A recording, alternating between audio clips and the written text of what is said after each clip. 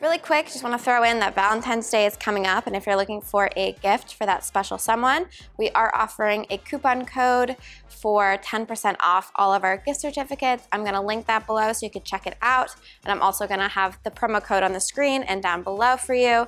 10% off all gift certificates is a great gift, and you can check it out and see which one fits you best. Hello, welcome back to Ballroom Feed, another Technique Tuesday.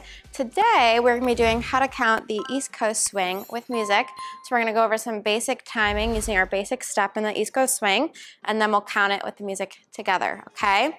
So let's do the basic real quick. I'm gonna do it from the follower's perspective. So we go 1 and 2, 3 and 4, 5, 6. If we were to continue, we could continue with a side with a 7 and 8, or we could start it over on the 1. So this often can be very confusing for people who understand music. Typically we count in 4s or 8s, but since this swing takes up 6 beats in total, it does get a little interesting when we start to continue with just the basic, for example. So I'm gonna do it both ways, okay, depending on what you prefer. So I'm gonna start it with just counting the 6 count over and over. So we go 1 and 2, 3 and 4, 5, 6, 1 and 2, 3 and 4, 5, 6. So you can see everything is consistent. However, the number, if we count like that, might not always line up perfectly with the beat measures of the music if you are familiar with counting music or just understand music in general. So if that throws you off, you can try counting to 8, which will change when it won't match exactly every single time, which you'll see right now.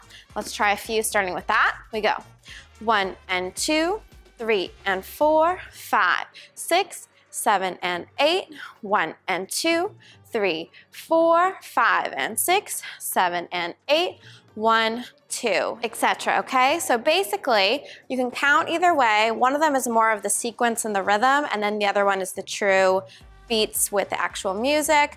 I'm gonna put on some music and we're gonna try both of them. That way we can clap it out first and then we can dance it together, okay?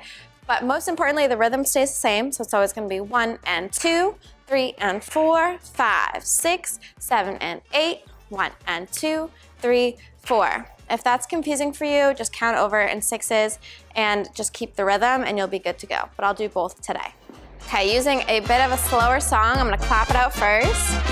5, 6, 5, 6, 7, 8, 1 and 2, 3 and 4, 5, 6, 1 and 2, 3 and 4, 5, 6, 1 and 2, 3 and 4, 5, 6, okay? Now we're gonna try dancing it together. I'll count first with just the 6s. 5, 6, join me. 1 and 2, 3 and 4, 5, 6. 1 and 2, 3 and 4, 5, 6. One more time. 3 and 4, 5, 6. Okay, now I'm gonna try counting it in the 8, and you can join me there too. 5, 6, ready, and 1 and 2, 3 and 4, 5, 6, 7 and 8, 1 and 2, 3, 4, 5 and 6, 7 and 8, 1, 2, 3 and 4, 5 and 6, 7, 8. Okay, so you can see regardless of how I was actually counting with the numbers, it's still the same rhythm to the music. So whatever is easiest for you, I recommend counting it that way. Sometimes the sequence is easier, especially if you're a beginner, or maybe if you're not as familiar with how music is structured in general. That being said, we do have a website, ballroomfeed.com, where we teach the East Coast swing. We teach individual patterns, combinations, styling, technique, etc. So please go check it out and see if it's for you. We also have many other dance styles. That being said, please subscribe, give it a thumbs up so we know, and we'll see you guys in the next one. Bye.